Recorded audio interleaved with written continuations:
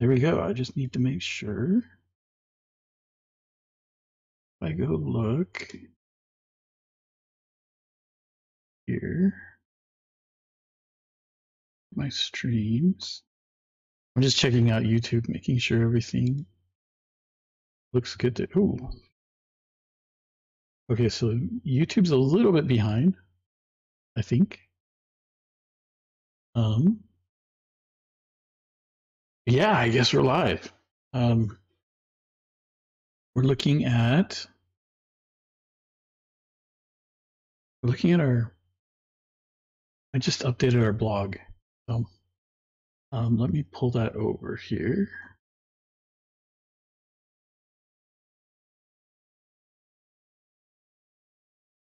So here is our wonderful, beautiful blog.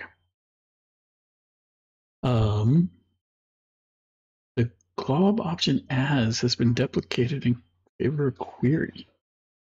Please update as raw to query. Raw.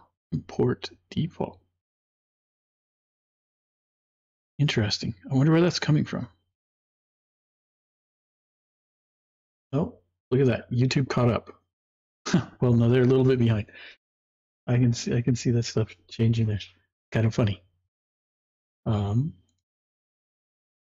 I'll stop distracting myself with YouTube, and we'll get into this.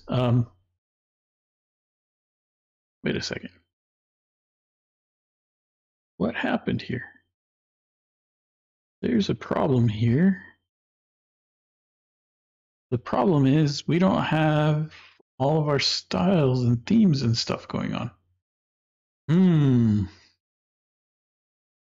What happened? Let's go take a look. What did I break? Because I'm good at breaking things. Okay. So if we go take a look at the app component brings in the router outlet, and that's fine. That all looks good. We've got our theme still here, so I'm going to need to update that. Otherwise, Copilot isn't going to work for me. So let's take a look at the header component, because that's where all of this stuff comes from. So in the header component, we've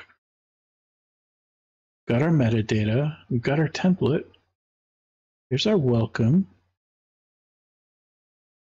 and our theme selector. That's fine. Our app component just has the router outlet. So our home page is the page that would have the header on it, and it's not loading the header. We're getting the my blog, but we're not getting the header. Let's just try building it again and see if like the Vite needed to update, or so serving on 4200. If I refresh here, actually what we should do is go look at the console.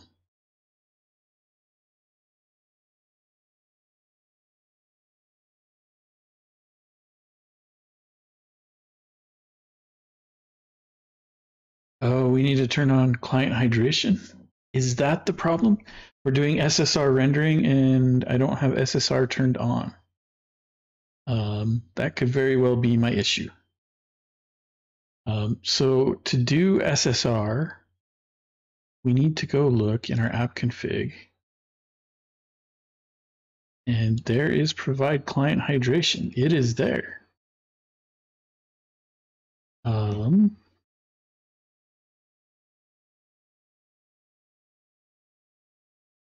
Interesting.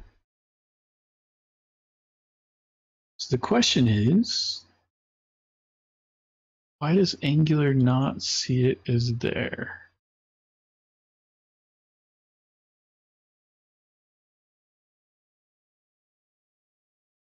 Hydration was requested on the client. There's no serialized information present.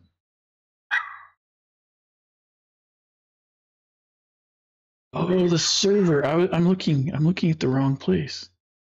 I don't think. Do we have server? So in a server, and there's just a route there, but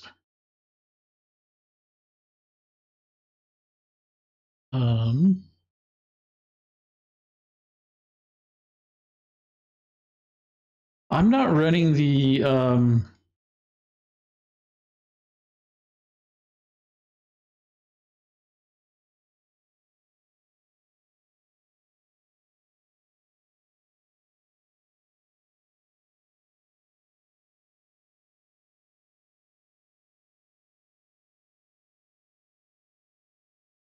so that's all there. So this is the main that starts up the application. This is the server itself. We weren't having problems with this before. I did upgrade just before the stream.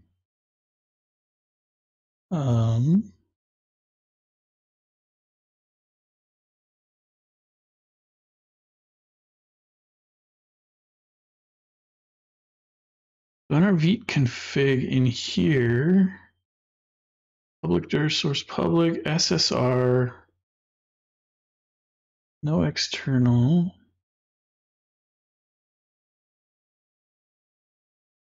So in our routes,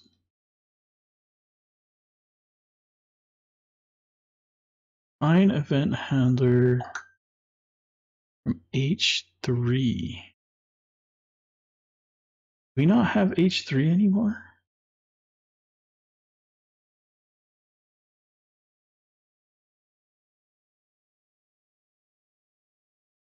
Oh, we're using Zod. That's cool.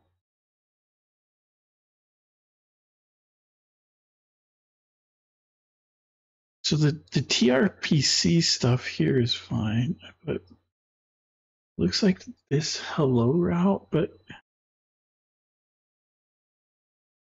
this route we really aren't even using at all.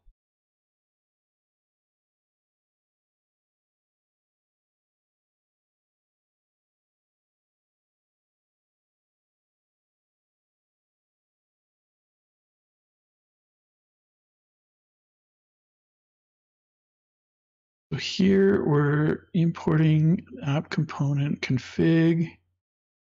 We aren't in prod mode, and we bootstrap our component. And when we render, we call that and we return HTML.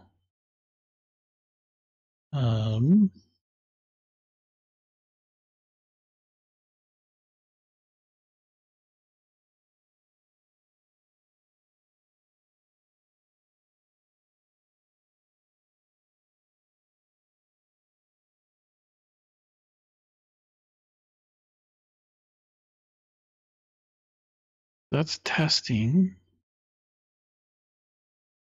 But the analog plugin with our routes pre-render SSR set to false on our analog routes.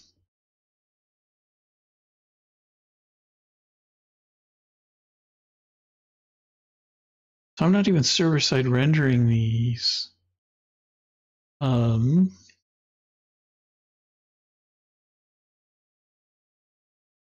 Let's comment this out and just see what happens. So we've removed that. Now we've recompiled. Now if I refresh, we're good, but now I've lost. That is so weird. So very weird. What is going on here?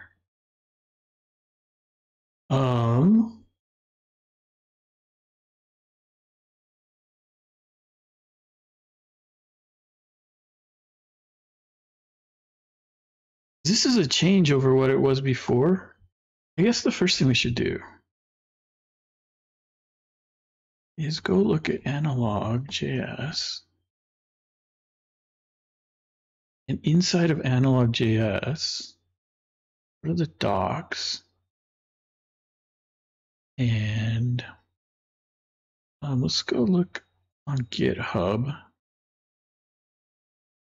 I probably should have done this before I upgraded.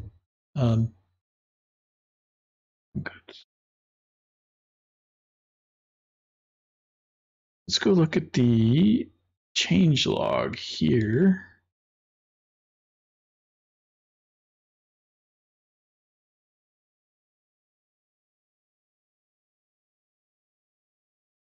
Remove option from Angular generator.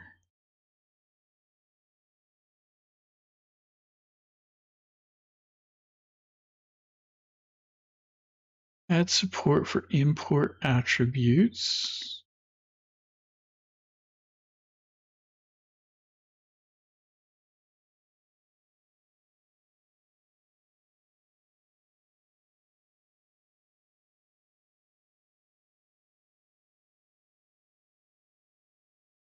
So, what GIF best describes this? Josh, huh?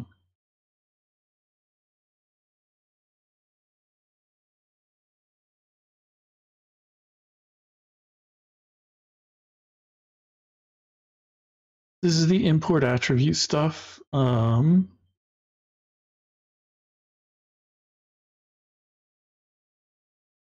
import attributes exposes is a special case.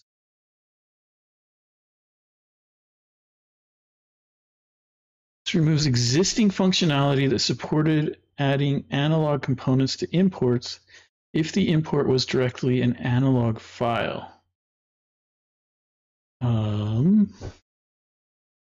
So this is a breaking change.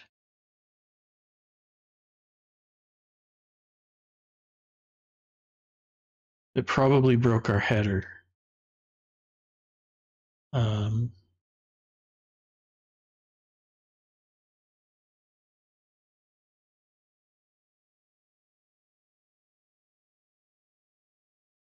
Let's go take a look at the actual commits or the file changes.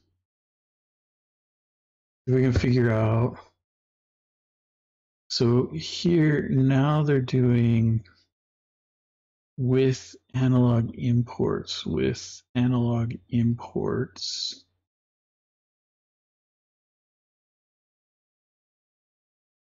So it looks like we have to add these with analog imports to our stuff to get them to work.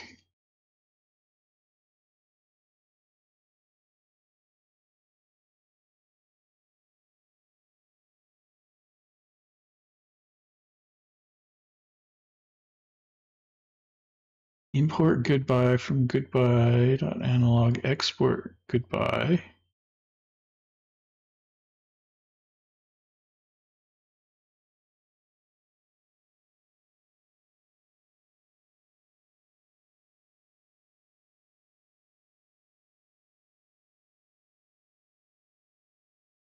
You can get a new migrations.json, but this stuff is all, so the analog files are all experimental.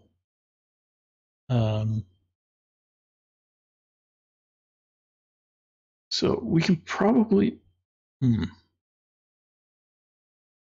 go take a look at our header. So in our header, are we using anything? We are using the theme store. And I think we need to, if I'm reading this code right, we need to with analog imports so that this works. So do we do with analog imports? Is that going to work?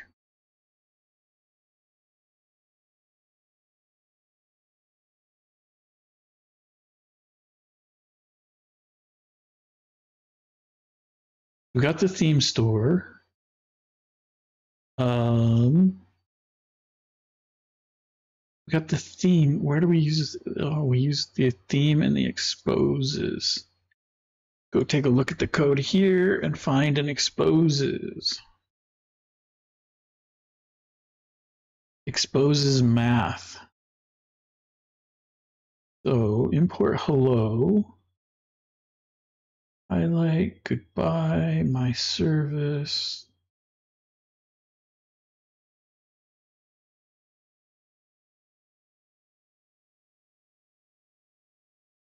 Well, math already exists. That's just on the browser. So myfunc. Okay. So we have to do with analog exposes on this one. But I remember reading about this, and we actually have to go here. We have to do import. And here, and then we're going to do it from dot dot slash dot dot slash dot dot slash themes. And then we do with analog exposes.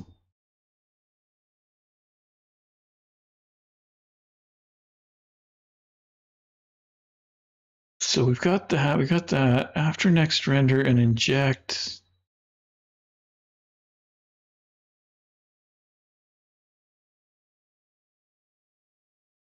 I'm curious, do I need to do something special with those? We're going to have to go take a look in here.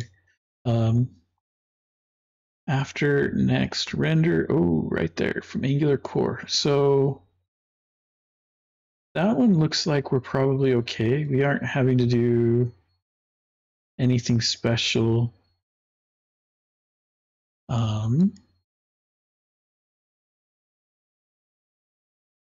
Yeah, it looks like the after next render is fine. But let's look at inject. So injectable looks like we can do it just fine. And it looks like inject we don't have to do anything special with. So that should clean up our header so that it gets the proper stuff and works again.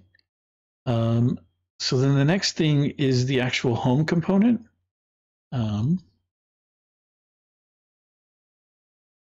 And so this is our home component. Here we're importing header, but if I remember, there's a change we need to make. Components.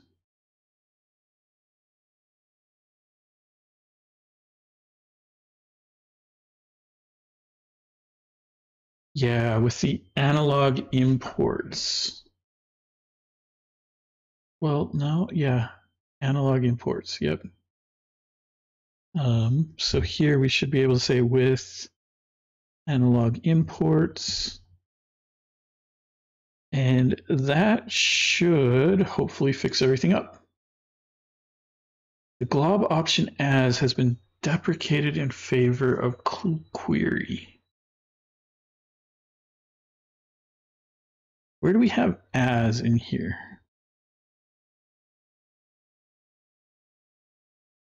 We don't have it.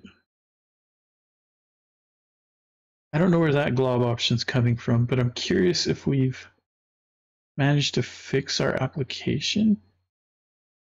Let's restart the server and just see.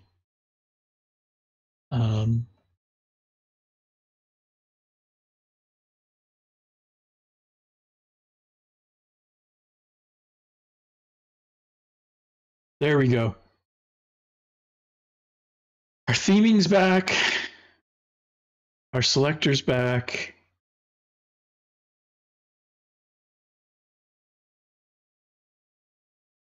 And we got to go on a little bit of a trip, just figuring out what broke, right? When you're doing early access stuff, right, pre-release stuff, you can run up against things like this.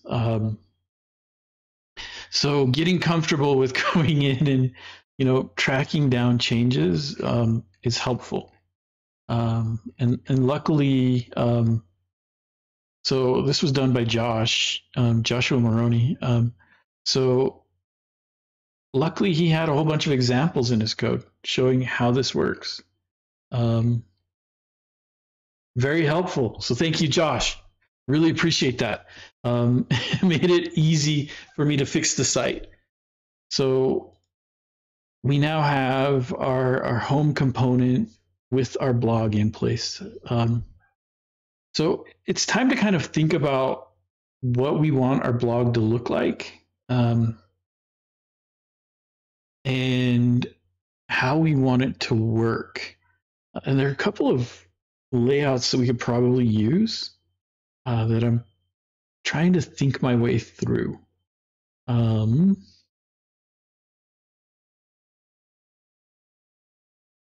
So right now we've got our header and then we've got our blog. We should probably have so I'm trying to think, right, how I want the blog to look. And let's go look at Excalidraw. Actually, I need to make sure really quick. Okay. That one is fine. This is walking through, boxing and unboxing from a stream a little while ago and what that means, right? So let's reset the canvas. And let's get a page up, right? So this is our page. And right now, on our page, we've got this header at the top. And we'll fill that in. Great, so there's our header. I'm trying to think how I want the blog to look. And if we look at a couple of big blogs, right? So like Angular.io, we go here and we look at their blog. So their blog has theirs is done on Medium, right? So it's got like the main article here and then a couple smaller articles like this, and that's not bad. Not a bad way to do it.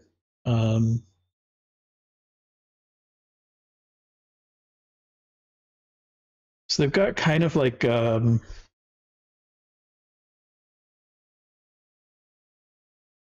this part here could be, because we aren't going to need the login stuff. I guess if we add comments, we might add that later. But for now, we'll just have the header here, and then we'll follow kind of this design. So within our design, what we'll do is we'll have this will be our main article. And then underneath it, we will have, basically have, sub articles.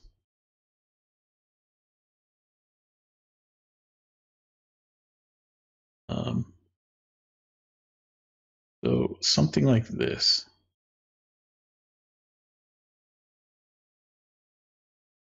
So if we look at this, we've got kind of a layout here, right? This would be our article container. So this is our header. We have an article container here, and within that article container, we have the main article, and then we have smaller articles below it. And this isn't a difficult layout to make, so I think it's a good way to go.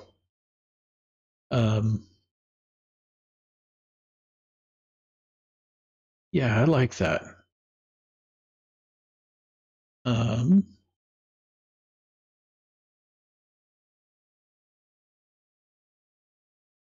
Let's go back to the app. And so we've got our welcome. And then we want our container inside of our welcome to contain the main article and then some smaller articles underneath it. And we'll generate some static articles and things like that. So yeah, let's do that. And we can also use image optimization and things like that because we'll be loading some images. So we'll be using the image tag also from Angular as we go forward. Let's figure that out, right? So right now we've got it set as a class block. We're going to make it a class flex. And then we want it to be a flex column. Yep.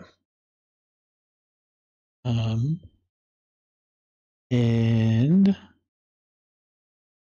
we want it to be,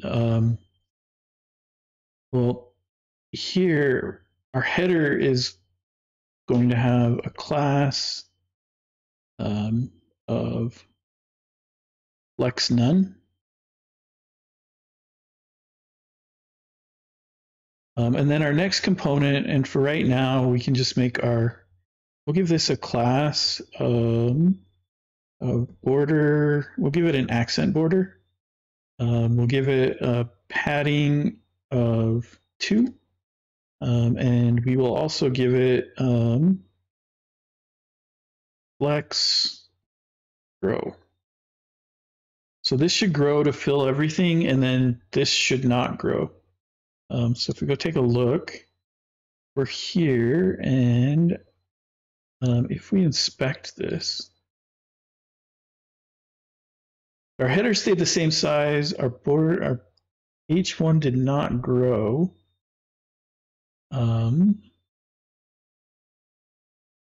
Oh, that's because the home is not taking up the full size.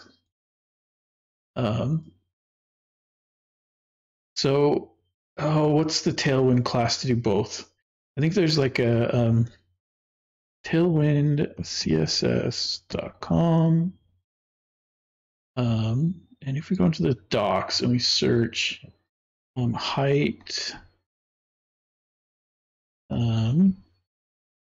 width full. So in height, we could do height full, and that would be fine. We could also do like SVH or LVH. Those might be good. We'll probably have to play with those because as this scrolls, no, if we do the layout right, then the scrolling will only happen here and we won't have to make this header piece sticky.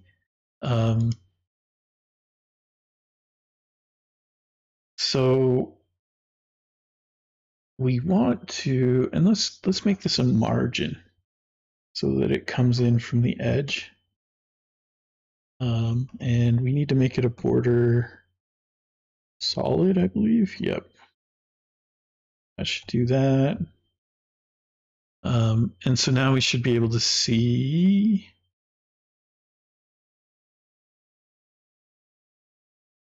What am I missing border-wise here?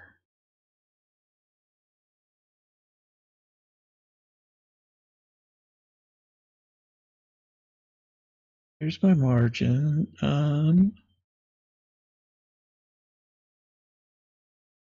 I don't know. But let's fix the. For right now, we can do height full, width full, and I think you can even do something like HW. I think you can do that. I think I saw a tip for that on Twitter. Yeah, there we go. No.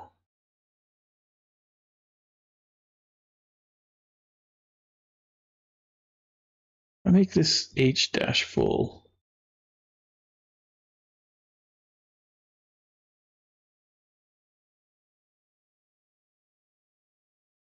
It's a height of 100%, but this router, I don't believe has, if I do height 100% here.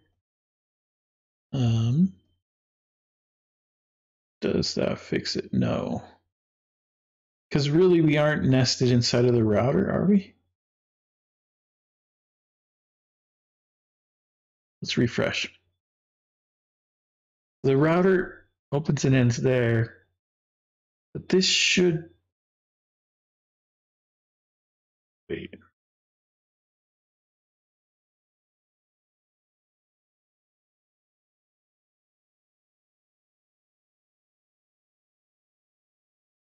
Oh no, it does. The HW full works. So if we look, oh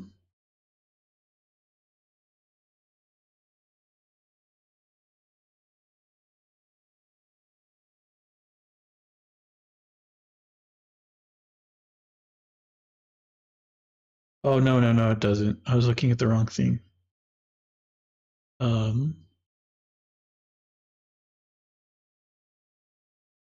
See, this one's growing. This one is not. It's staying on the context, on the content. And if we do height full, width full,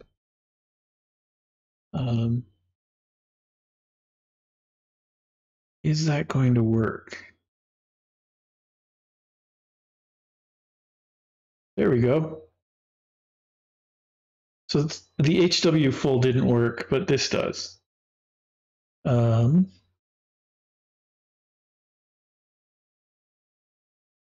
swear there was a way to do height and width together.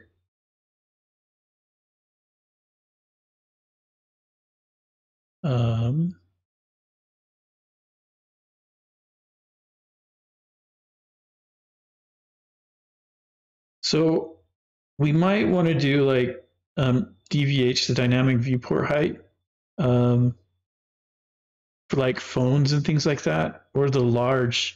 We'll have to experiment and see which ones work on the emulators. But there are the smallest viewport height, the largest viewport height, or the dynamic. And depending on the phone, the sticky stuff may or may not work, but I don't know if we need to worry about that right now.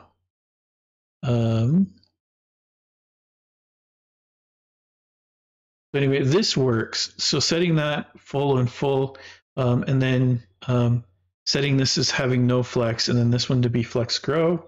When we look now, our blog fills up the whole part, and the header only takes the part that it needs to take. So we're good there.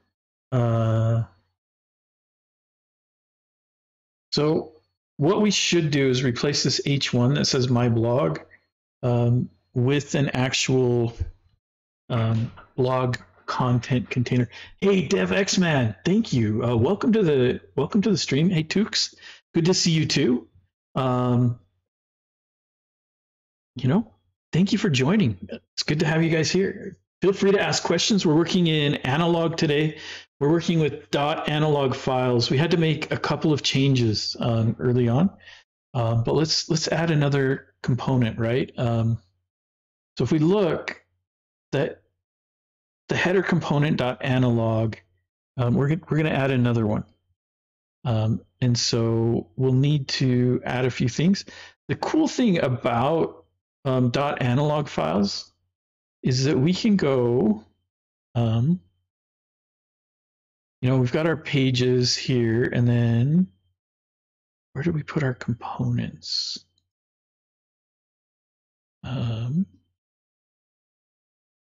Our header component is under the home component.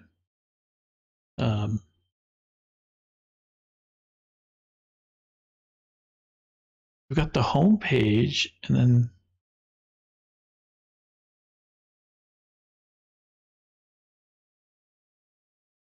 where does this sit? Header component, and then the home page as the home directory.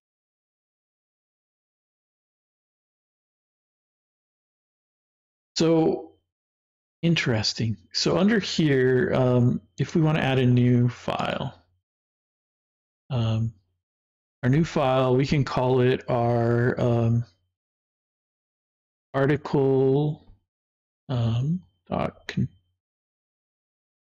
article dash container component analog. So we've got an analog file here, and really we only need a template tag. And our template needs a type on it. No, it doesn't. If it's HTML, it doesn't need a type. So here we can just go and add our template, and here we can add our H1 class back, right? And sure, why not? There we go. And so now in the home page, we can take this blog out. And here we can just add in our article container. And we've got that. I don't know if self-closing tags work. We can try it with self-closing tags and see what happens. They didn't work before. Maybe they've been fixed, but we need to import it. So we just say, hey, import article container. Yep, with the analog import. And that with analog imports is the important part there. That is what allows analog to expose it to the container. And let's do some stuff here with this. So to be able to give like host properties, right? We have to be able to use define metadata, which means we need a script tag. So we can just come up to the top and we can just say, hey, we want a TS script type or language. Language equals TS. Great, and there's our script tag. And then we're going to, did we have to import define metadata here? I don't think we did. Yeah. So we can just say, hey, we want to define metadata. And inside of our metadata, we're just going to give a host class here. And this is going to be a grid class. Yeah, we'll do grid. And we'll do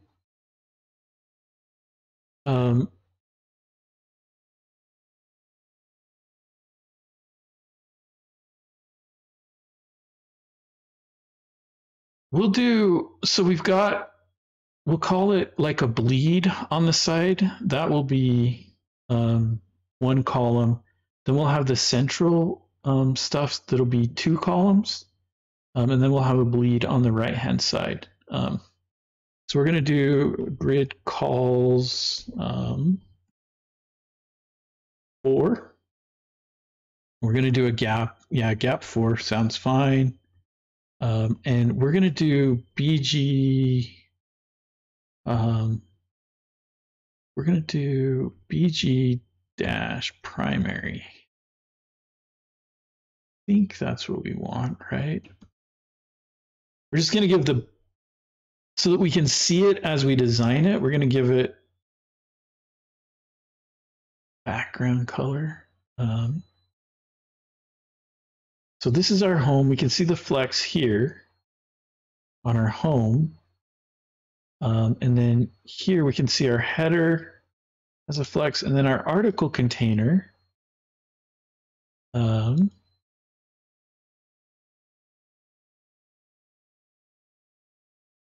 Our article container got added. So the self-closing tags work, which is good. That means that they've been fixed since we last did it.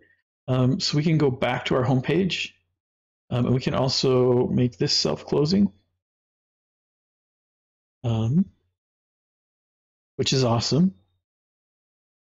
But our article container didn't get the grid. What did I do wrong here? Oh, it's just Lang. It was even giving me a warning there. So now if we recompile this, we go take a look. Uh-oh, I've broken something.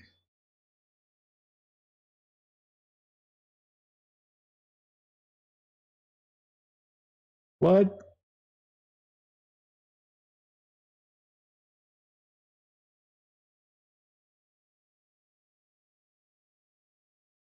What did I break?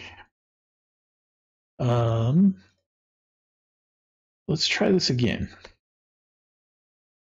For whatever reason, sometimes you've just got to restart the analog server. So there we go. It restarted, and no, we're still broken. So the JIT compilation still fails.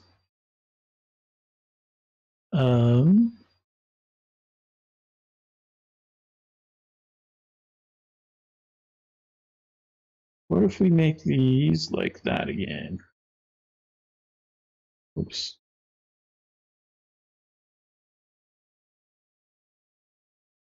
There's that. There's that. And let's do that. And we're back. And we've got primary color.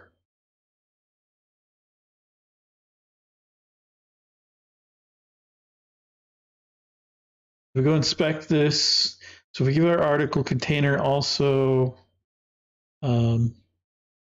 width full, height full. Now it should take up the whole thing. And we can also see the grid here, which is nice because we can see the grid lines if we want to do some nice grid line stuff. But for right now, we want to resize our grid.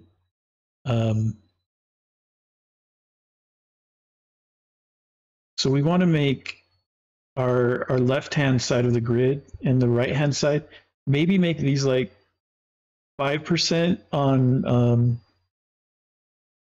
a large view, and on mobile view, I don't know, maybe we could probably still do 5%. What we probably will wind up doing is making articles span the whole thing on a mobile view, but we probably want something off the side anyway. Let's go take a look here. Rather than primary, let's do a secondary here. Just to make it easier to see. And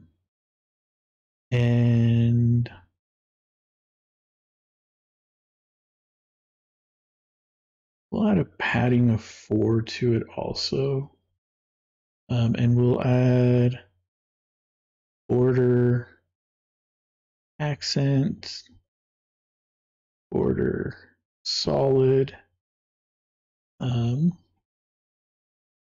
I get the full solid there? I did. Okay. Let's see if we go take a look. It looks horrible right now, especially with that beautiful My Blog on it. That is actually very, very difficult to see. So first things first, we should go take a look at grid, right? In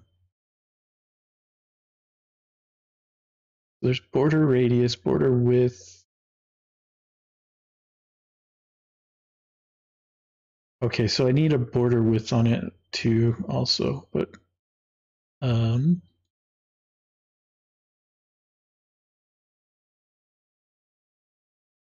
transitions, interactivity, SVG. Where's grid in here? Grid template rows. So Flexbox and grid.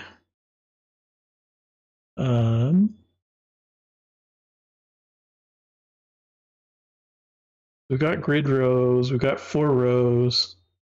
Grid row start and end is nice.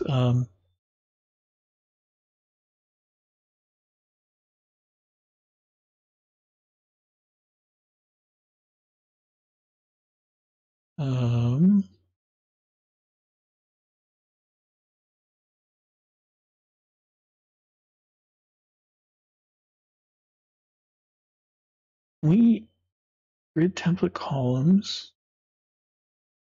That's fine.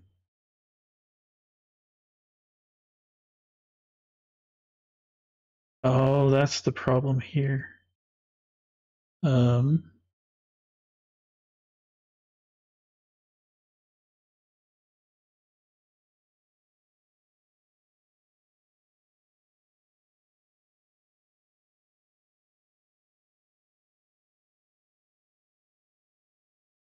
So we like the grid template columns is fine, but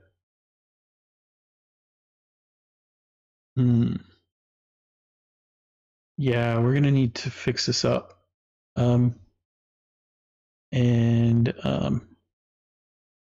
See CSS grid designer. Yeah, the CSS grid layer generator. I use this one a lot. So we're going to do 4 columns. We're going to do 1 row for right now. And, you know, we can do like 5 pixels for right now to see it. And then the row gap, we don't care. Actually, this one's not that good.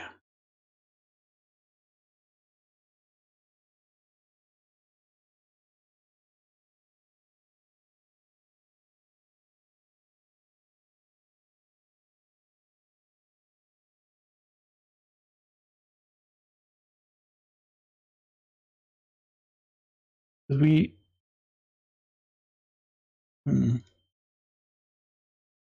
yeah, this is just doing a repeat for fractions. This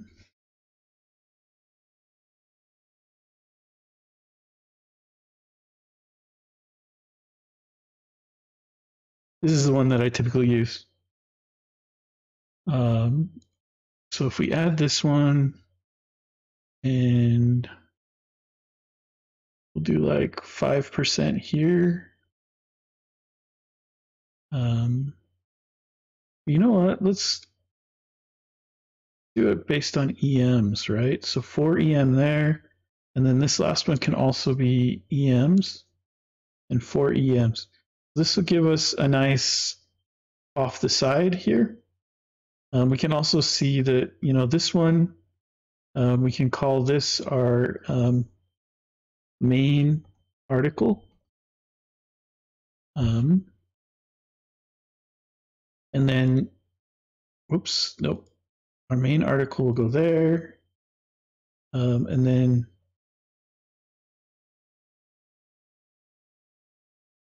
you know what, we really only need 2.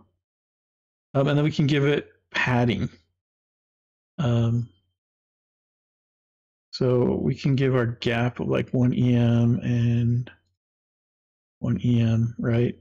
And then off the side, yeah, that'll work. And then we can give padding off the side. And that'll be better than what I was trying to do. I was trying to be sneaky, but I'm not ever going to have something that flows outside of the grid. If we do, then I would do that.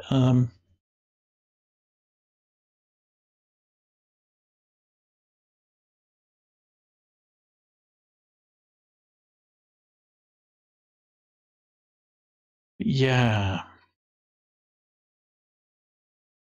So we can already see here, right? We do a display grid. We've got 1 fraction, 1 fraction.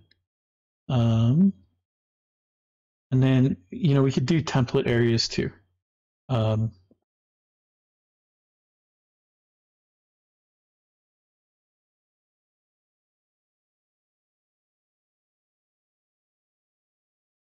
So really, we only need a grid calls of 2. And then we can do a margin.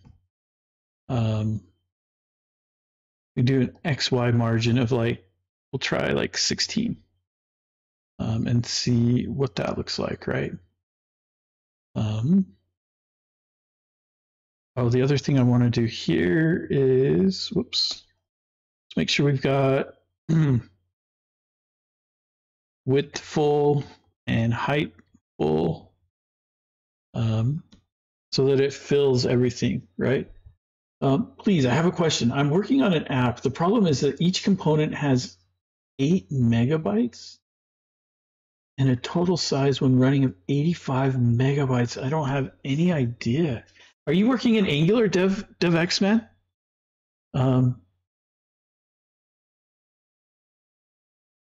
That's crazy. That's really crazy. Each component is 8 megabytes in size. If you're working in Angular, you are working in Angular. What version of Angular are you using?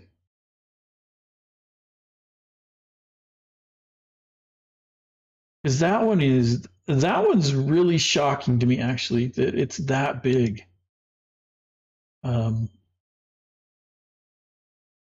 Very shocking. Like if we look at, I guess it doesn't really show us too well here. But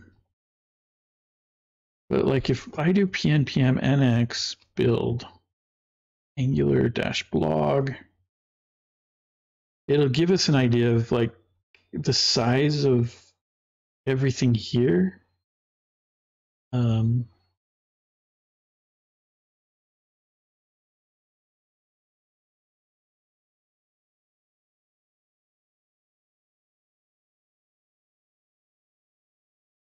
So yeah, if you look, we're like in the KBs here, but obviously my app isn't that big. But you know, it's tiny. You suspect NG models. Do you know how to run the Webpack bundle analyzer? And is this an Angular CLI or that's just crazy? You're new to Angular. That's fine. You know, everybody started somewhere. I don't think it's the NG models. Do you have this project? So you did the web analyzer. Do you have the project up on like GitHub or something? Is it something that I can look at? I'd be happy to take a look at the code for you and see if I can see anything crazy right off the bat. There we go. Oh, that's hideous. That's really hideous. Let's take this background color off of it. That's hideous.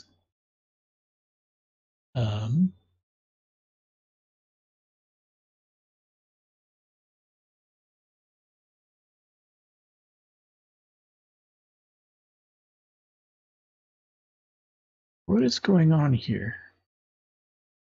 Let me inspect this.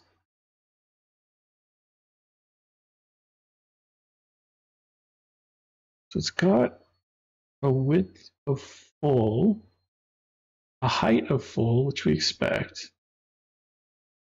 But my grid,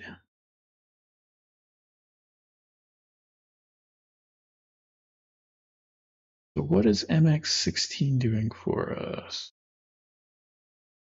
Yeah, margin left of 4 rem.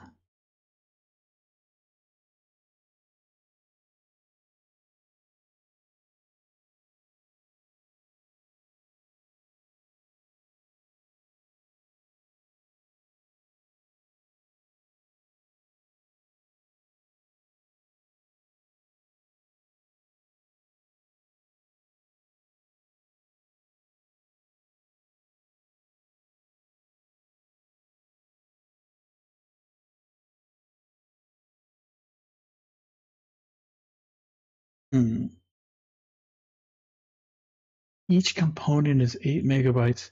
If I could see some code or like a screenshot or something, I could probably help better. Why is a margin?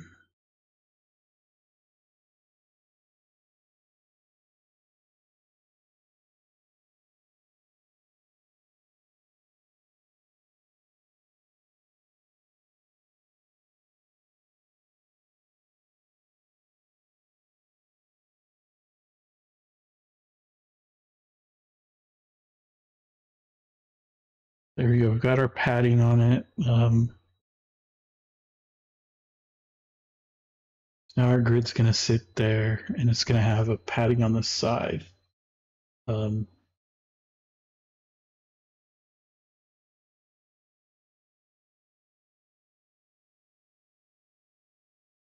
that'll work fine there.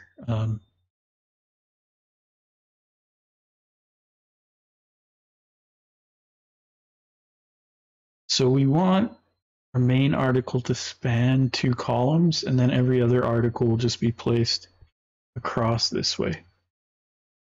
One thing we can do is take this border stuff off. We don't need it.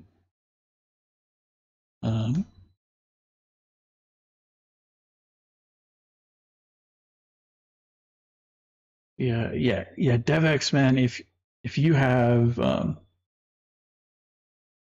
anything to share, I don't know. I'm curious, can I actually pin this today? No, of course not. Why would that work?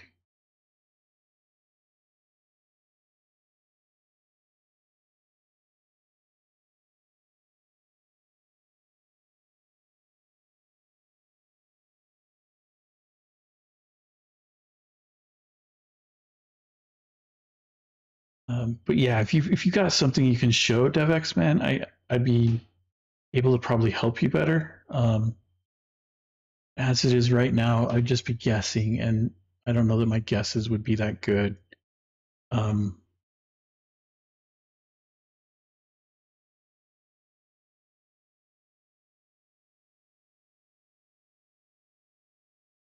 Let's see this.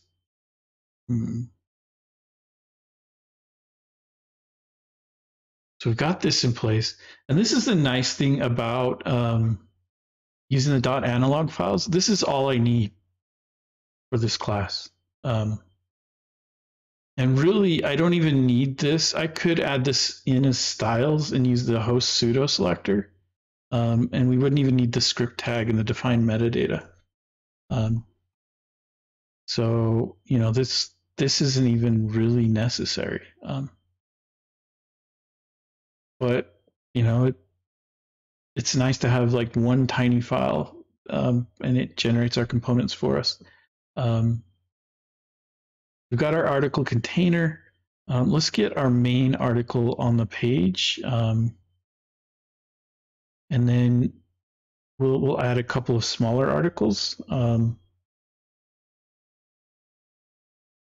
Yeah, we'll do that.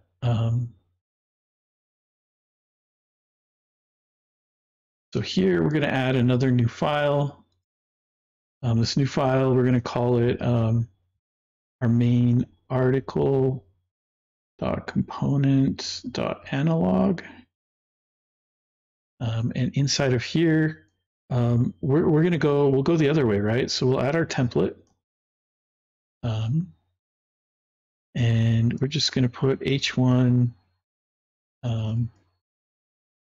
This is my main article. And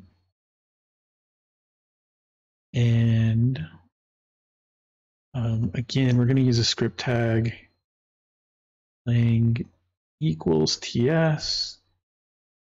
We aren't going to do grid here. It's going to be a display block, so it'll have block. It will also, oh, did I not add this ending script tag? There we go. So now we've got our display block. We'll give it a border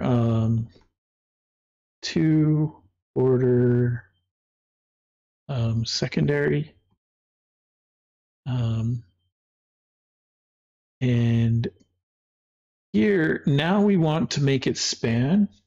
So we can say span 2, I believe. And we can say width full. We can say, we'll give it like a height of, I don't know, what do we want to do? Like, we can do a height of 33%. So there are a couple of ways to do heights like that, right? If we go take a look here, height, there with height we can do things like this where they're fixed, but there are also dynamic heights. Nope.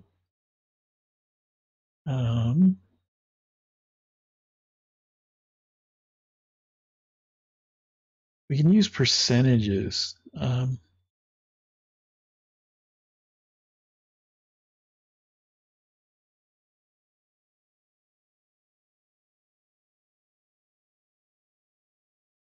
So these are pixel based heights, but we don't want that. I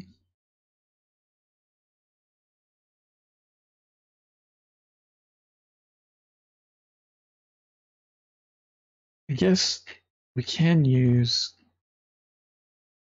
Oh yeah, there they are. H1-3 or 1/3. We can do H1/3. That'll be a third of our height, and that should give us. Oh, I didn't add it. I'm like, what's going on here?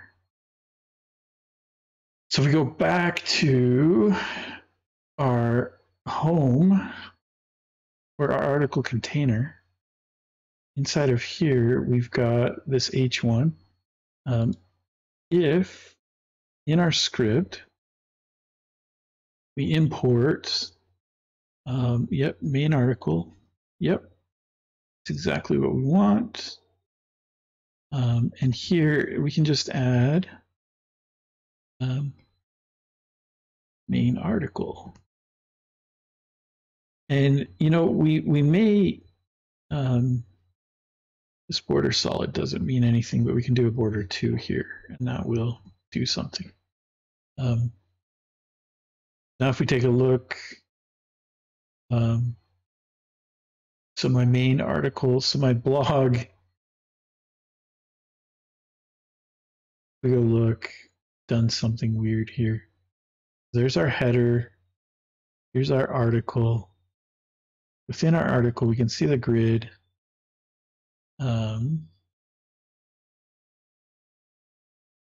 Oh, I didn't do grid rows. I didn't do grid rows auto.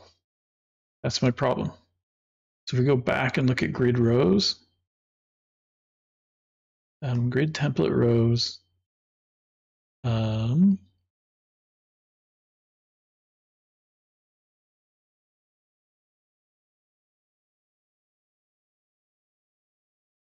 I not do grid auto flow?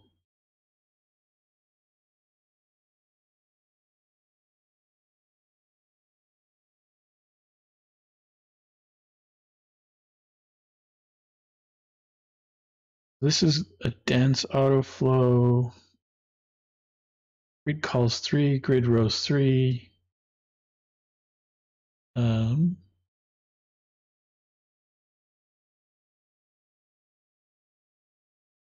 think we just want grid flow call on our stuff. So we can just do grid dash flow dash call. Because what I actually expected to have happen was that first one to move to the bottom.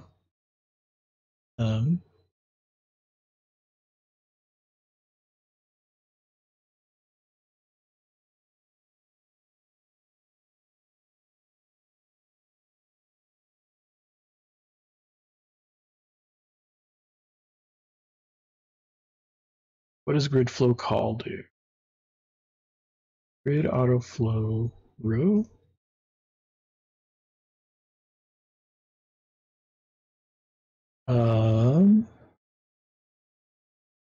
CSS grid designer. This one's the good one. And grid template rows.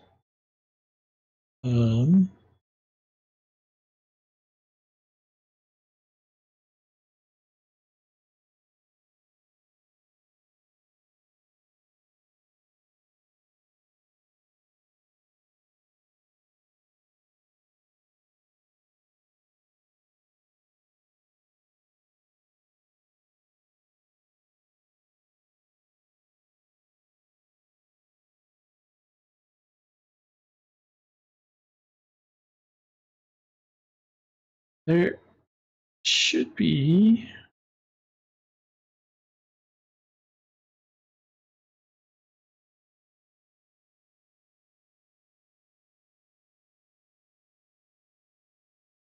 implicit grid. That's what we're looking for. Grid rows auto. Grid auto rows.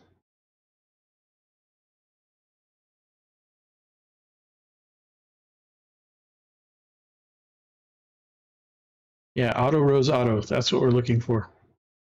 That's hilarious. Auto dash rows dash auto. There we go. And yeah, DevXMat, I don't know what's going on. Yeah, if you have something to share, feel free to.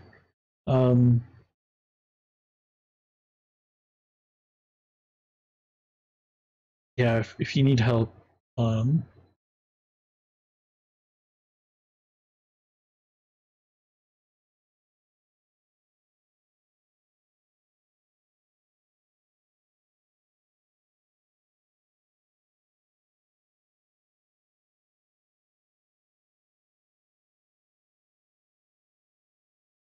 there's that one. There's this one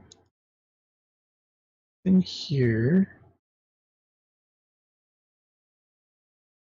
We've got our H1 and span 2. What does span 2 do? That I may have done it wrong, and that's why it's not jumping.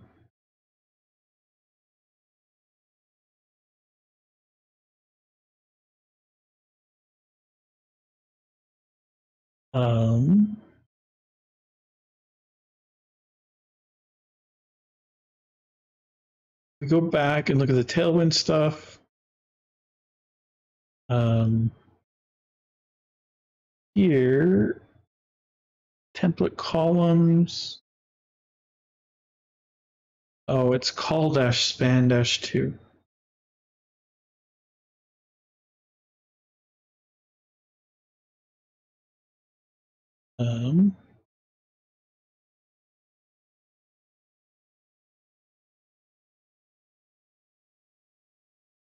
The other thing we should do is take all of this stuff off of the host and move it onto the article itself. Because this shouldn't care how big it is. It should just care about, I don't know.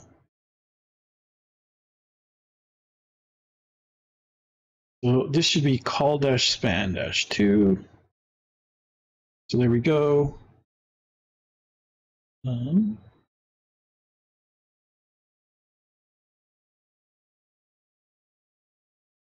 We go back. Let's go take a look at.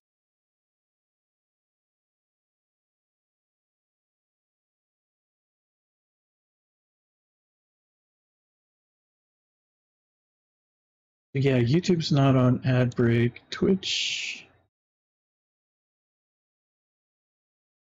isn't either.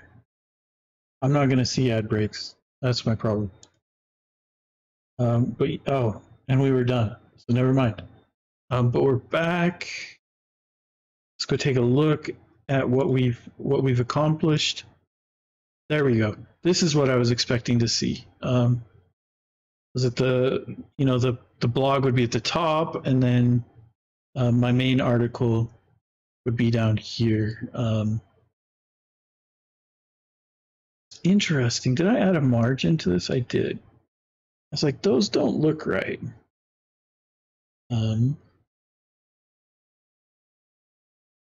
Now, if we take a look,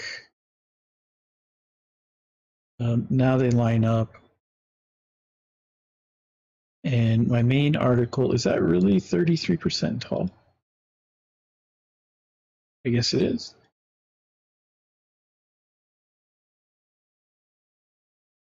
It's 33% of the remaining percentage.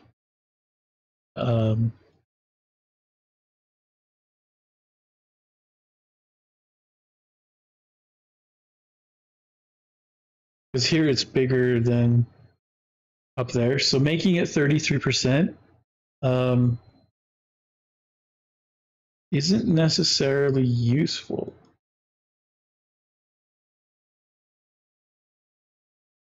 And this one, why is this one so big?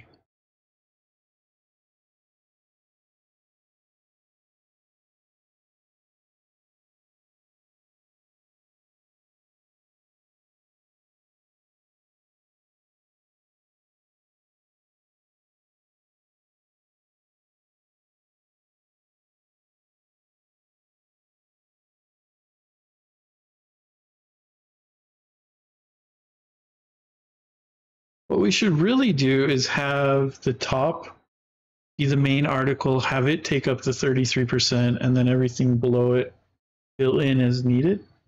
And I think we can do. So the way we would do this in CSS is we could go back to an explicit grid and add a row of 33%. And then an implicit grid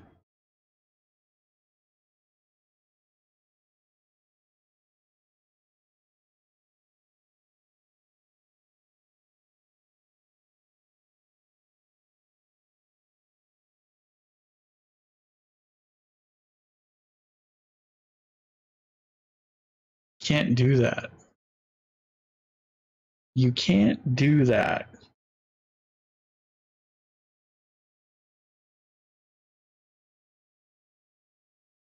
You probably can. I just don't know how to do it. So, but what we can do is swap these around.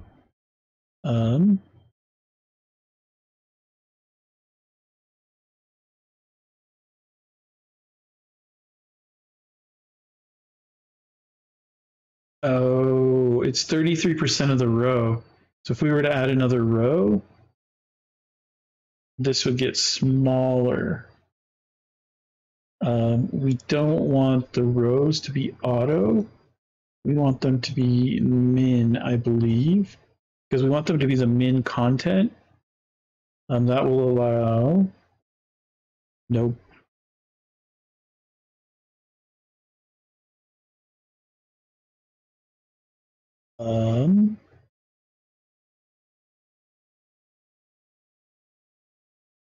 Grid auto rows. These are min contents.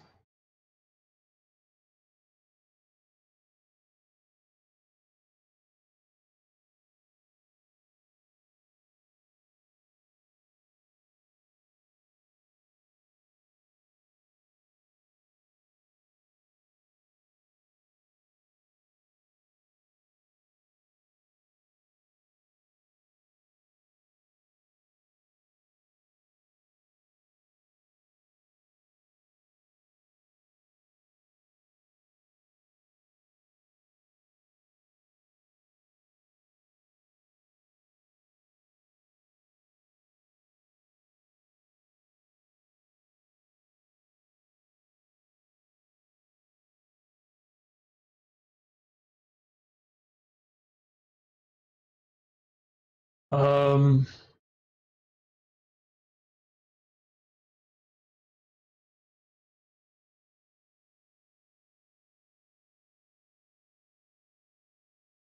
CSS grid, fixed first row, auto rows.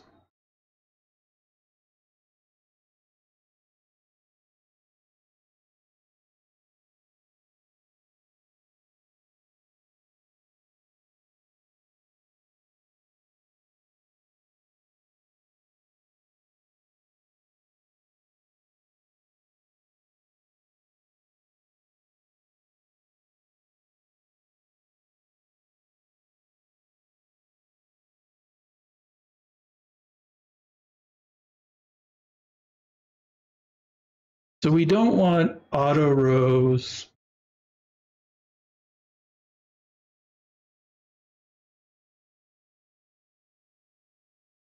What we want is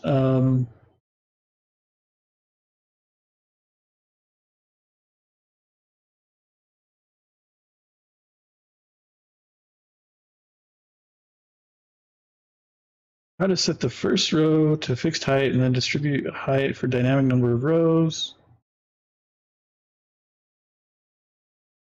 Use grid auto rows.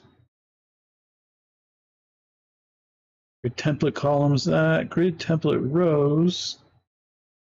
First one is 20 pixels and the rest are all one fraction.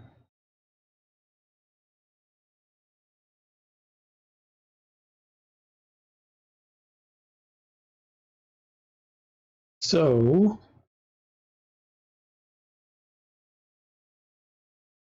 we go take a look.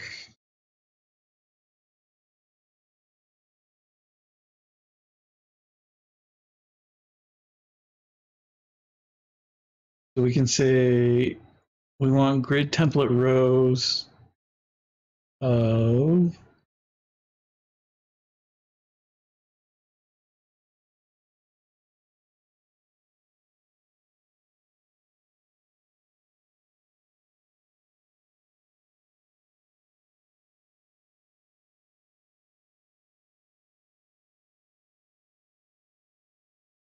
grid rows for grid flow call. Flows like that.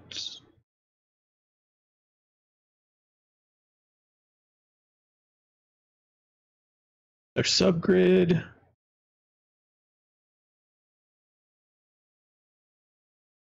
But is there a way to apply, there we go, arbitrary values? So we could just do grid rows.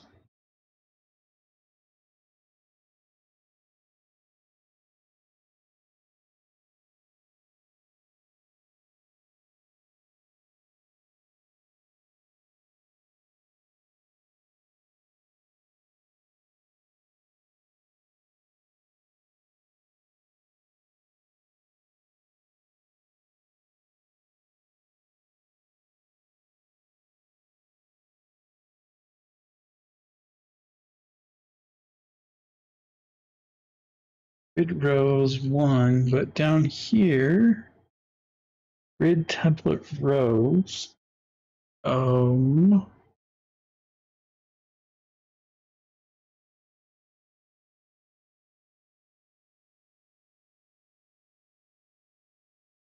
Can I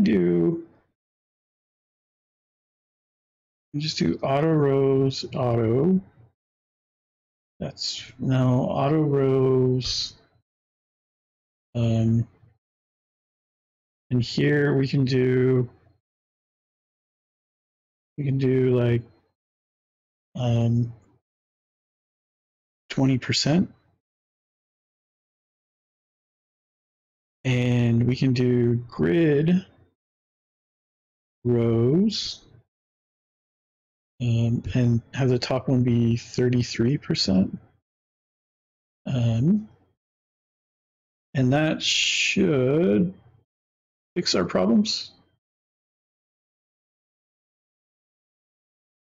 Kind of. Yeah, because now the top is much bigger than the small or the the articles themselves. But now we don't need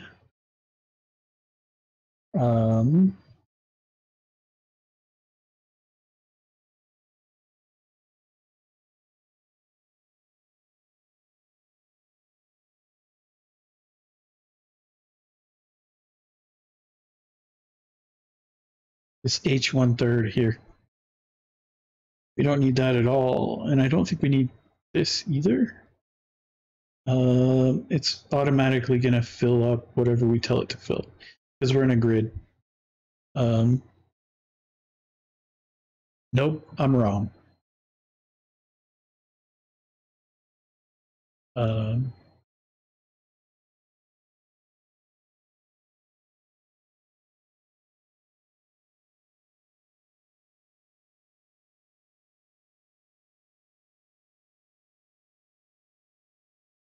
So what's going on with my grid then?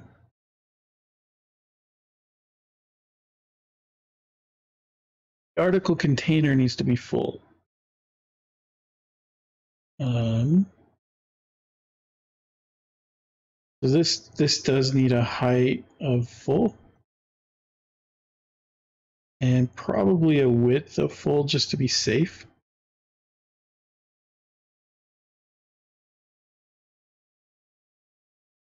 These ones don't need to be. So now if we go take a look, there we go.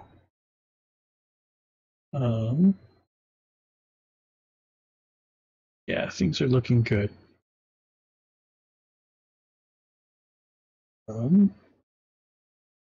Oh, there, I was actually able to paste something or tag. Or why did that work that time?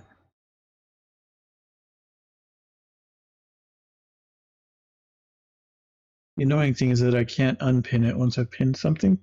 I've got to wait for it to go away. Does that show up over on YouTube too? It does. Interesting. I don't know what's going on with the pin stuff. Oh, and there. Where did that come from? That was from Sunday.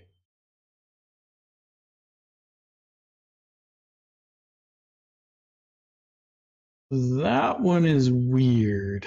That one's not even from today's chat. I think I need to come up with some better stream tools to help. But yeah, let's add a padding to the top here of a small amount, just so that we're not right up against the top. So we can add padding to the top, and we can do like a 4. And that should, yeah, there we go. So now as we add more things, we should be able to see, let's say we add like, I don't know, that many. So as we look, that should be good. So the problem we've got is that our container's overflowing, and we don't want that. So let's go to our main article component. Nope, it's our article container component. And inside of here, we want to add a height max. So we want H max screen, right? Is that the right one?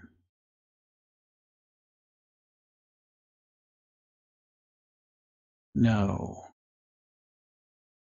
It might be 100%.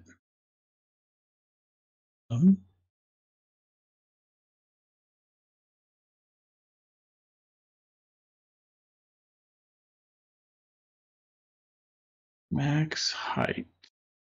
Maybe I've got it backwards too. Yeah, it's max dash H. Oh, and I don't want height because that's going to be the entire viewport. And where we've got stuff at the top, that's just going to cause problems. So we want the max height to be 100%. So it's max dash h dash full. And that should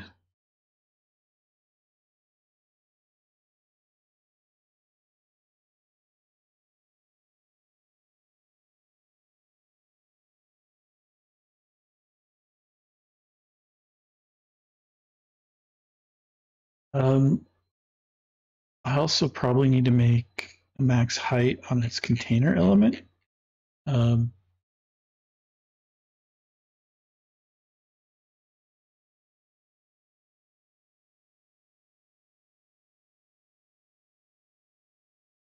Which is kind of an annoying thing, but got the article container. Now we want to look at the home page, and we want max dash h dash full, and we want overflow dash y dash none, and overflow. Actually, I think we can just do overflow none here, because we don't want it overflowing in either direction. And that should just cut things off. No.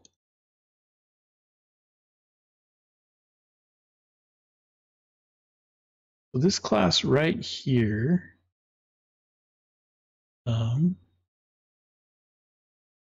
this one has a max height of full. Let's do an overflow none on this one.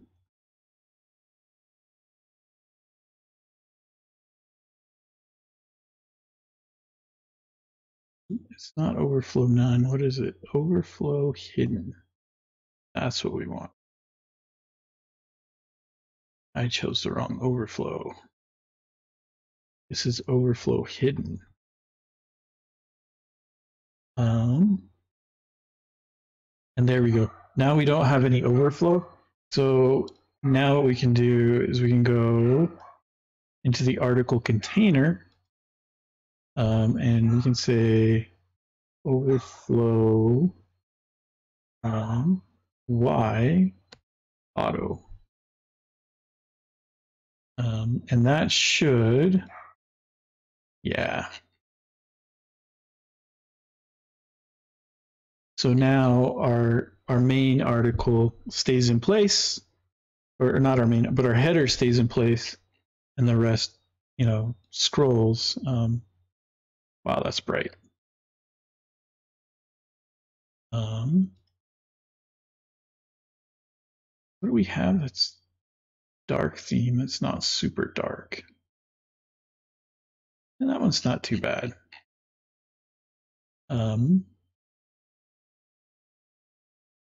That's kind of a solarized. Cyberpunk looks horrible. Valentine, it's February. Halloween, ooh. Colors are kind of crazy, but I'm okay with it.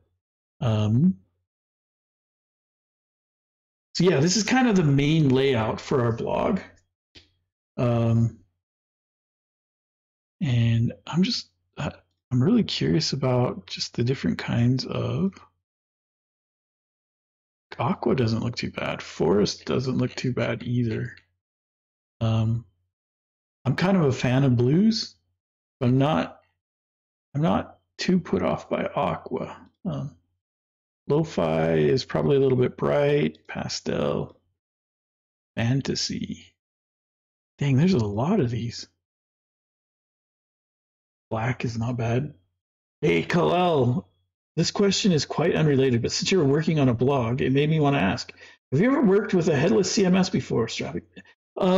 I haven't actually. Well, that's not true. We use Contentful at Build, but I don't have to work with it other than adding the stuff that Contentful gives us.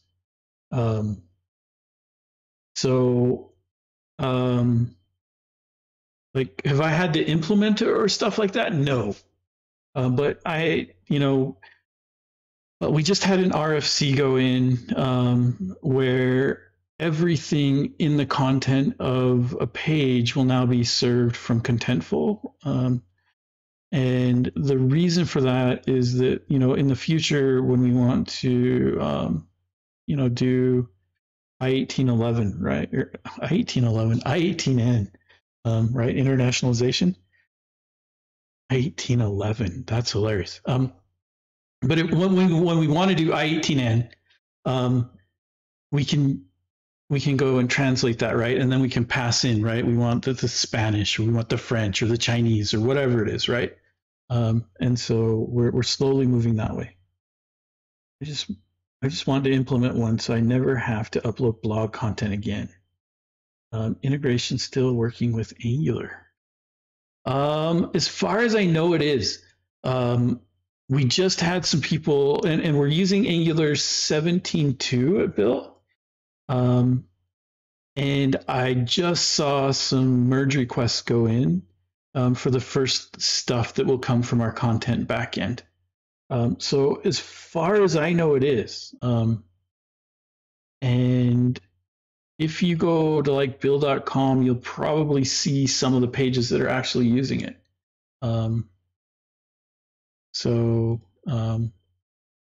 Yeah, definitely, definitely check it out. But I know we're using it, and I'm totally distracted. Coffee. That's we could leave it on coffee and wake everybody up. Sunset. That's not bad. That one's not bad at all.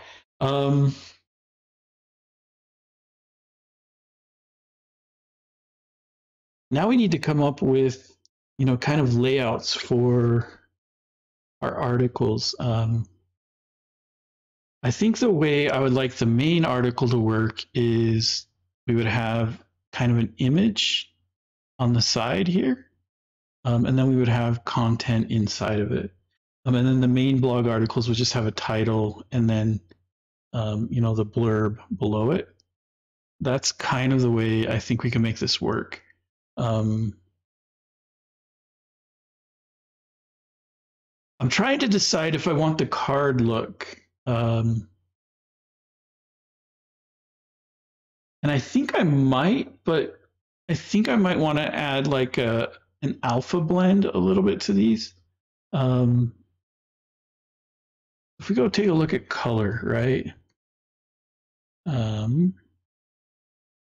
think there's a way to add like a slight alpha. So like, and maybe I need to look at Daisy. So Daisy UI is the one that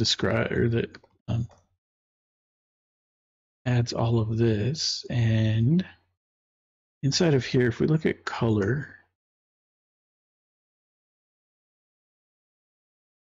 so we've got like the primary, right? Accent. So this is the content, right? And then secondary and neutral. Oh, wow, I've got my stuff up loud. Thank you. Brevity Dev, thank you for the follow. I appreciate it. Yeah, I was just, wow, that was loud. I need to turn down my headphones. But one thing I want to take a look at is YouTube. I've got somebody watching on YouTube. So whoever you are, thank you. I appreciate it. Feel free to say hi in the chat. Yeah, what is my volume at? I guess I'll find out if I fixed it. But what I'm curious about is I can watch on both if it helps. I'm not looking for numbers. Really, it's kind of an experiment. What I'm really looking for is when the stream is over, this will already be up on YouTube for everybody. And then, you know, parts of it that people go back and watch and rewatch. I can take those and take them into the YouTube studio. I can clip them and turn them into YouTube shorts, or I can get information from the YouTube videos, right? A lot more information than Twitch gives me about what people are watching. And, you know, if people are watching certain content a lot, I can go create a YouTube video around it or something like that. Just to kind of help people for what they're actually looking for.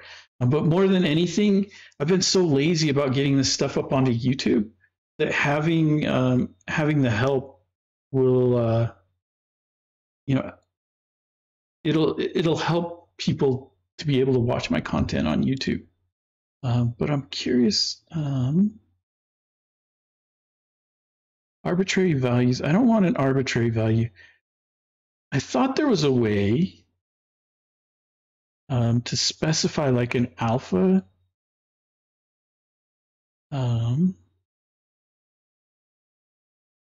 Yeah, the opacity scale. Oh, I could just add opacity to it.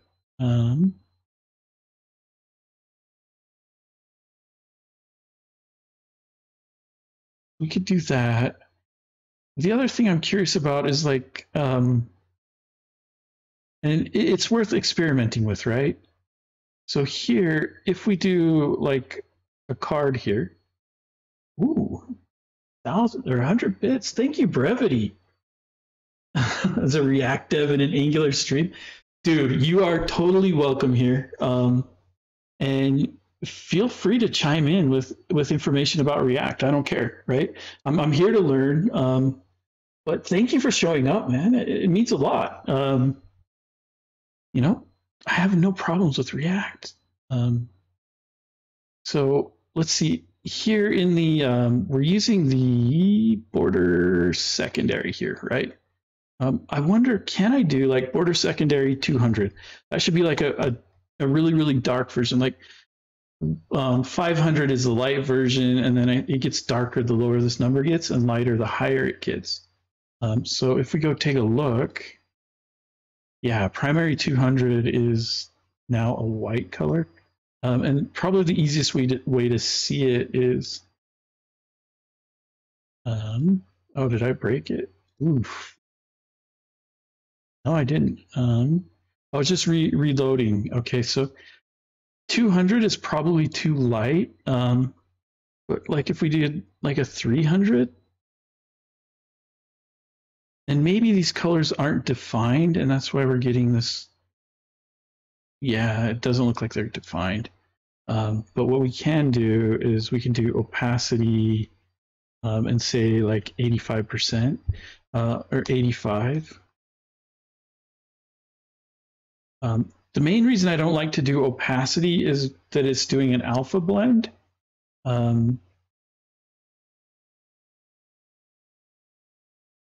Is that really like if I inspect this, the border? So you see, and it's hard to see right here, but the TW border opacity.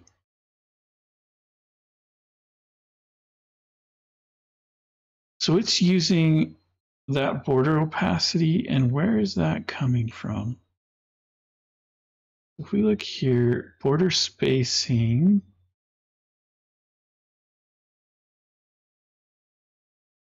we can search for border.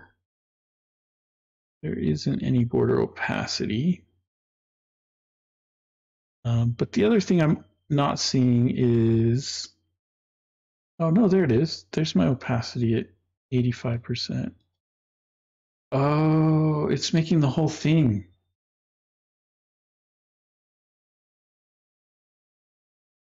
I don't like that.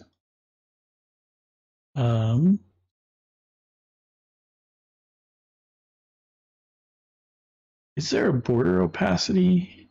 Border opacity.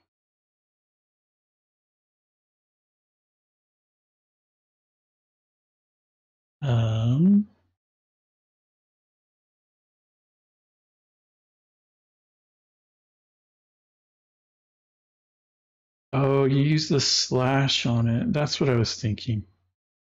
This slash 50 sets it at 50% opacity. So if we go here and we go border secondary slash 0.65, right? Like 65% opacity. And we should see,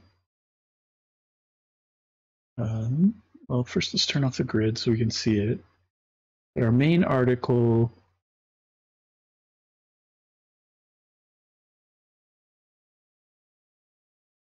oh, there it is. There's the 0.65. So we are getting that 0.65. And we can turn down the, oh, that's way too much.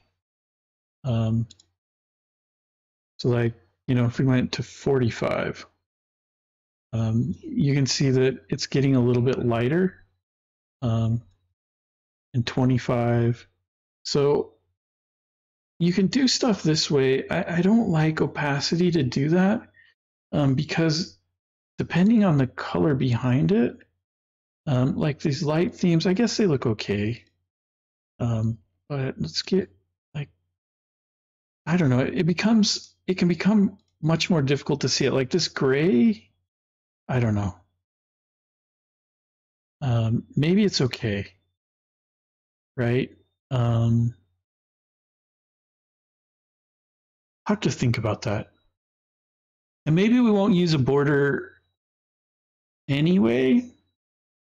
I was thinking about rounding the corners just a little bit, giving it a border radius.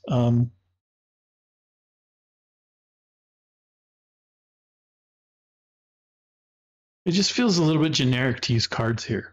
It would be nice to use like the image to show the size and then have the title and then the stuff there. And then here we just have the title and the stuff and that. And then when we hover, maybe we can give it a border.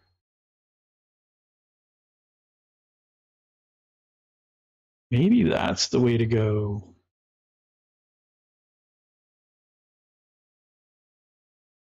We'll have to think about it.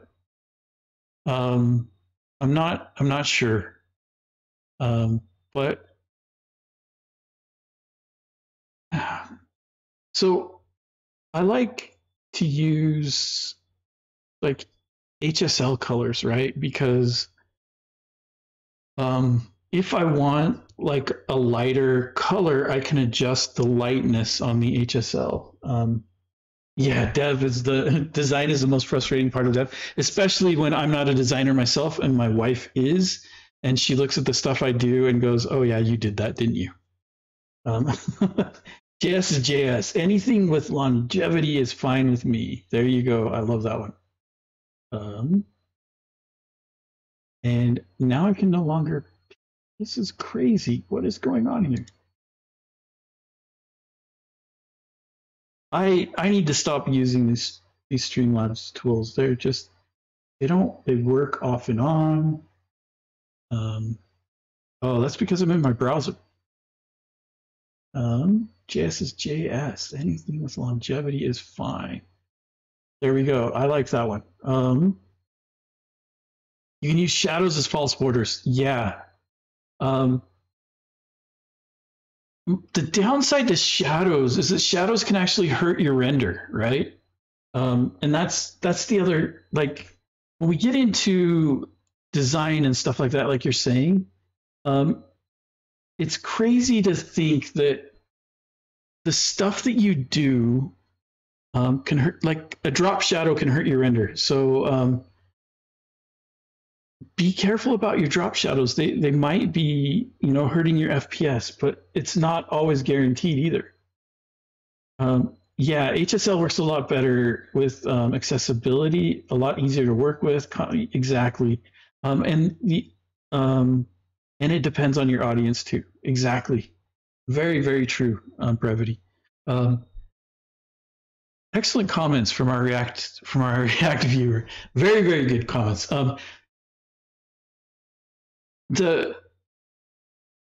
the colors that they use here, these OKLCH, I didn't know about them until I started reading about what they were. We started looking into these a bit at work. And the OKLCH color space is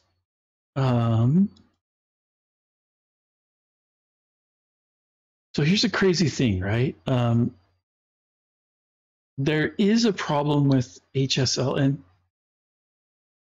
can I swap this to a dark theme?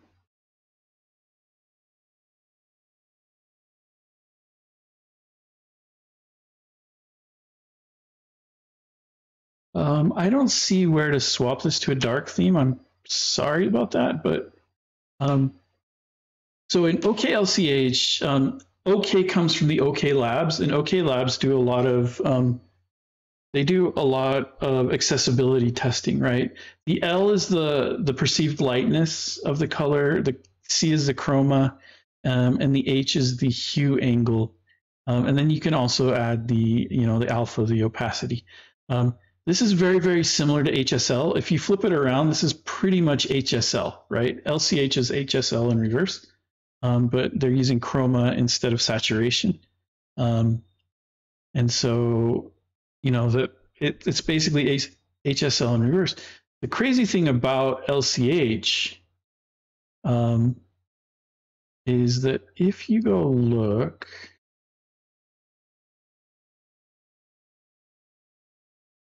basically, there are colors that LCH takes out because they don't contrast well and people can't really see them.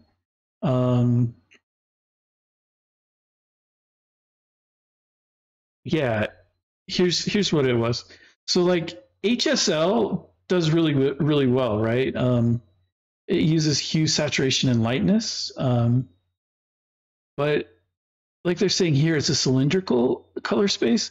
And what that means is that like once you get to colors here that people can't see, like in this area here, HSL takes the color below it and stretches it. So it's the same color. So this stuff here is the same color from the border all the way up. And these gaps here are the same way. And you can kind of see that here in the green and in the purple, where you can kind of see that there's some weirdness going on there, right? There's a weird bump in here. And the problem is that the lightness and the darkness make it difficult, and they don't play well with accessibility. And so HSL clips out a whole bunch of color space. Or OKLCH does, because it's based on OK Labs.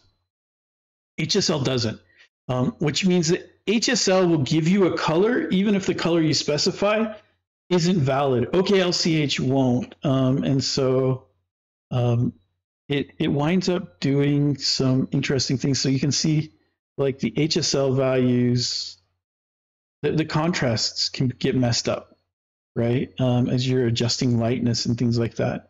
And so it makes a difference. But the other thing, HSL is bad for color modifications.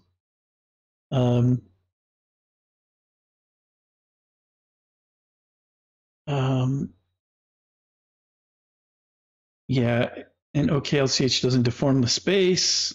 But this is the OK Lab that OKLCH was based on. But there's a whole bunch of information here if you guys are really interested in colors and stuff like that. It doesn't. Sites not respecting your browser preferences is frustrating. And that's one of the things that we need to build into this blog too. I think it is built in a little bit. If we take a look, we've got the data theme dim. But yeah, see, we can see that Daisy has the built-in, hey, if you prefer color scheme dark, then we're going to give you these colors, right? If you prefer color scheme light, then we'll give you these colors. And so as you swap your browser, because I've specifically chosen a theme, I'm overriding it. But if I took the theme out, then it would respect my browser stuff. Yeah, and fall back to HSL. You're doing more good than bad. No problem, man. I'm glad it helped out. And we kind of got onto this tangent because alpha blending colors, while it does appear to do what you want, it's not really what you want. If you want a lighter color, using something like OKLCH or HSL is better because, if your lightness is 50%, you could bump it up to like 65%, and now you've got a lighter color. And we can see that in we can demonstrate that, right? Let's go into our main article, and inside of here, we can just add like a div. We can say class equals, and we'll say this is a block. We'll give it a height of 16. I think we can do, I think you can do height width 16. I think that works. And then here we'll just do BG, and here we'll just do an HSL. And so HSL 0 is red, 120 is blue, and 240, or 120 is green and 240 is blue. I like blue, so we're going to go 240. We're going to give it a saturation of, we'll do 100%, right? And we'll give it a lightness of 50. We're going to stick right in the middle. So this is our first div, right? So if we go take a look, did it not?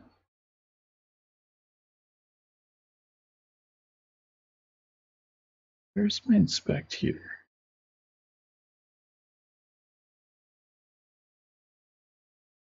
Right there. Here's my main article. Oh, there's my div. That height width must not work. I know I saw something on Twitter about that, but we're going to do a height of 16 and a width of 16, right? And if we go take a look now, where is it? I need to give it a non-breaking space inside of it to show it.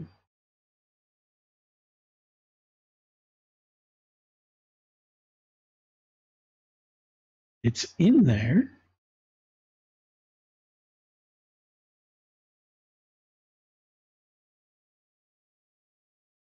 My color's not there. If I do background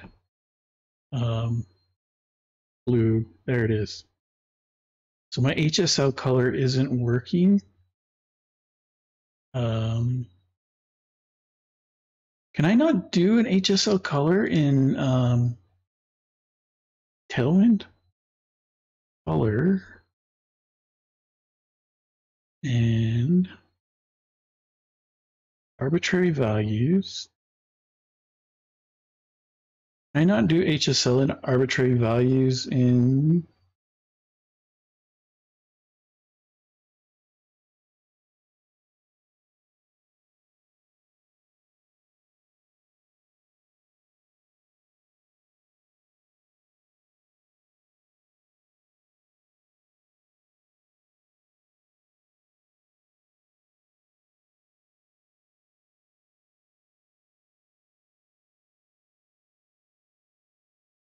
That's fine.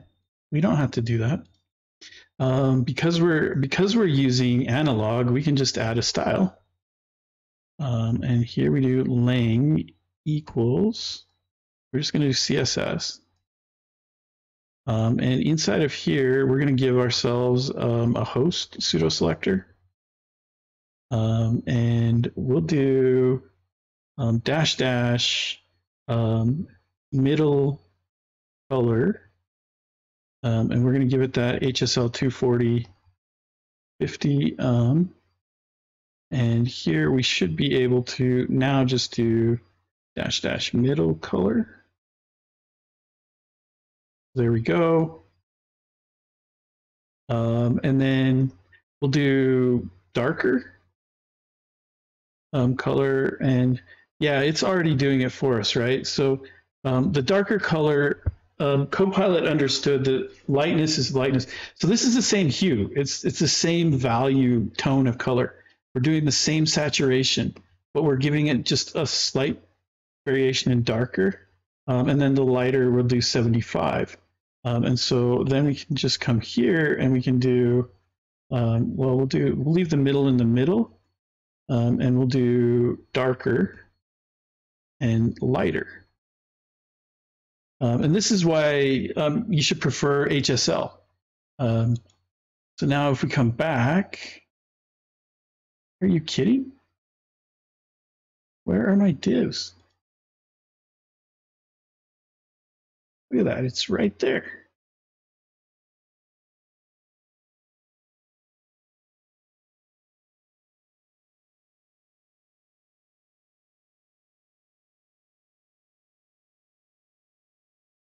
But doesn't know what darker color is.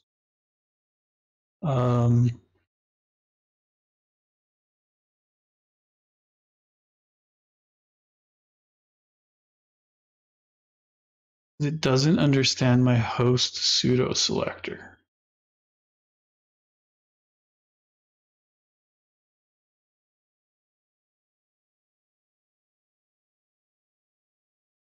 I think.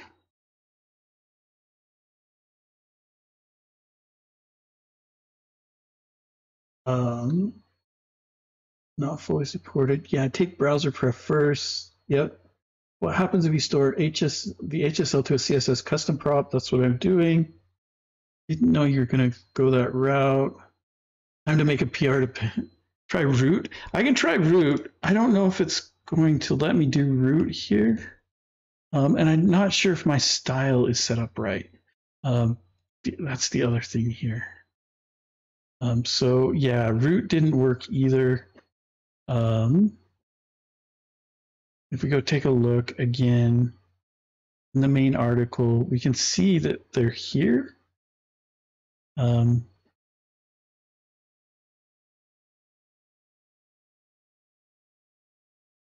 the other thing we can do, we can. Why doesn't that work? Like that CSS variable should be there. We could do like host. No, that's. If we're gonna, we could do like dot darker, and here we can just do background color that. And we can move our host up above.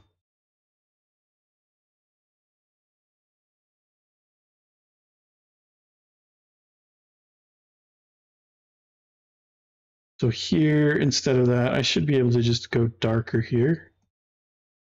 And this should be mid. And this one we'll call lighter. And so now I should just be able to take these and copy them down and go mid and lighter. And this one should be middle color. And this one should be lighter color. Let's see if that works. No. Okay. So since that doesn't work, then we just go here and we just go boom.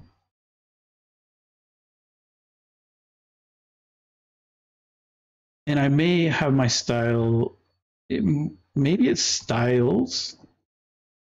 Let's try that.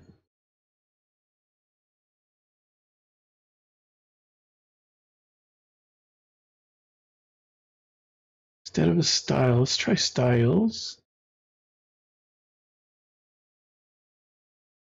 that work?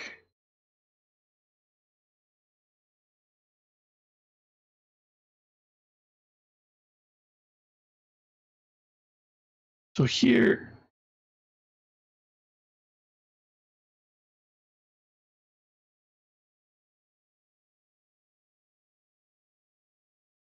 we can see that they're there.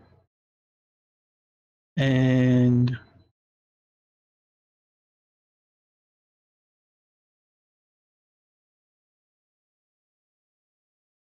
we look at this div, we can see it's trying to grab darker color. Inline it, yeah, I could. Midler. Somebody would say that on my PR. I know they would.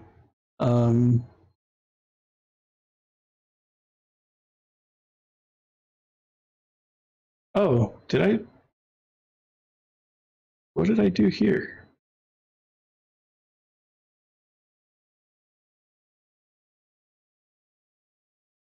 Where did my styles go? Well, for one thing, we can go take a look at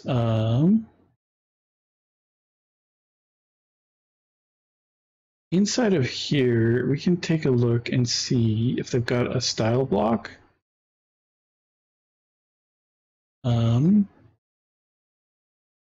So like we could go take a look at this app component.analog file. And so let's go back to the code. It looks like it's in apps ng app. Apps. Inside of here, there's an ng app. Inside of here, there's a source app. Pages. Let's look at the home page, just a template, about page, a script, and a template. Posts has a whole bunch of stuff, script, template.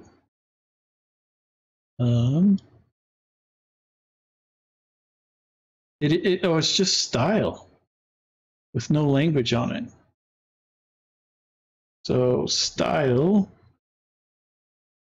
no language, and here we'll grab a host pseudo selector, and we'll say again middle, or we'll say middle color is HSL, and we did 240, 100, 50. And then lighter is 75, and then darker is that, and we should be good. So now if we go take a look, there we go. And so these are all the same blue. This blue right here with the 50 lightness is the same thing as if you said HTML blue. This one with 25 is a darker shade of, so it's the same hue, but it's got less white in it. That's the way to think of it. When you talk about the L value, the lightness value, what you're really doing is mixing white into the color. And so it's the percentage of that color plus plus lightness. It's not really 100% that, because if we went 0 here, this would be black. And if we went 100 here, it would be completely white. But that's kind of a way to think of it, right? Like you're mixing more white or more black from the 50% mark. That's probably the better way to call it, right? So at the 50% mark, if you go above 50%, you're adding more white to the color. And that's why this is, turning kind of purplish, because it's much more white. And if we got higher and higher values, but this way it's less, you're adding more black. So it's getting darker and darker until 0 is all the way black. And this way 100 is all the way white, right? So these are your, these are your lightness values. But the good thing about this is that you're not using alphas to determine this. And so your background's not going to change these colors. So if the background suddenly became very bright white, this color would change because, well, we don't have the alpha on it anymore, I don't think. Maybe we do. But if you alpha blend a color, the background affects the color. Whereas with HSL, by changing the L value, you stay within the same hue, but you're moving up and down the lightness scale, which is a nice way to give you nice palettes, right? So you can give yourself like nice outlines and contrasts and things like that fairly easily. And that's the power of an HSL color. And I think that's where I'm going to end for the day. But yeah, I had the style messed up, and that's why it wasn't working. But now we've got our CSS variables. We're using them. Yeah, I think that's a good place to call it for the night. Thank you, everybody, for joining. Thank you for the amazing comments from our React dev. I really appreciate it. Maybe we'll convert you, maybe you'll convert us, but I doubt either will happen. Yeah, you too. You have a great night. You guys have a great rest of your evening. I'll be back on Thursday at 5:30 p.m. Mountain Time, so 2 hours before now. And we'll pick this up again, right? We're kind of in a design phase, looking at how we want things to look, but we're working with .analog files. So there's a lot